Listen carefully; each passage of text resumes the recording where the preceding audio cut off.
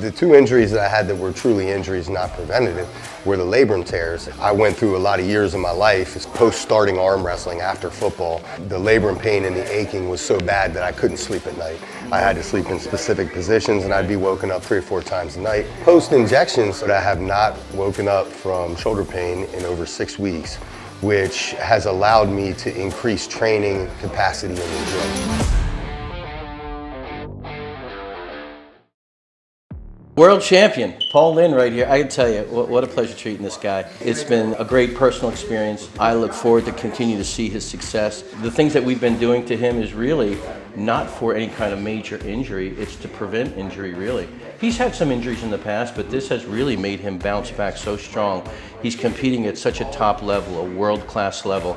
And for me, it's thrilling to watch these guys, just continue to soar. What people don't know is, not only did we take care of Paul, but he was so generous to let some of our providers that we train actually practice on him. The two injuries that I had that were truly injuries, not preventative, were the labrum tears. I went through a lot of years of my life, especially post-starting arm wrestling after football, where the labrum pain and the aching was so bad that I couldn't sleep at night. I had to sleep in specific positions and I'd be woken up 3 or 4 times a night. Knock on wood, I have not woken up from shoulder pain in over 6 weeks, which has allowed me to increase training capacity in the gym. Still a little bit of pain, certain movements in the gym, but drastically diminished. I got a dream one day to be able to throw a football again, and that's what we're working towards.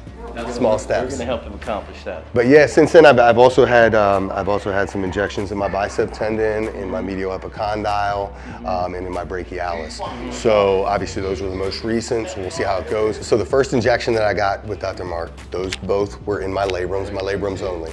So I don't know how much time's passed, but that was a while. I took 5 weeks off for that.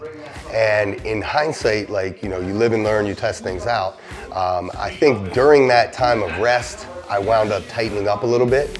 And I have never taken 5 weeks off in the gym since I was 14 years old. So this is like new territory for my body. And I came back and you get the aches and pains that come along with just coming back to training, I think gave me the perception that maybe the healing hadn't started. When I got out of that lactic acid period and back into training, that's where everything started loosening up. Now, last injection, I threw caution to the wind and did not take any time off because I have this match coming up. And interestingly enough, my shoulder every week has felt better than the previous. Now, am I back to 100%? No, not 100% yet. But am I better than I ever was prior to arm wrestling? For sure. And the numbers in the gym are evidence to that. The idea from this point on is to keep these guys on what we call a maintenance plan.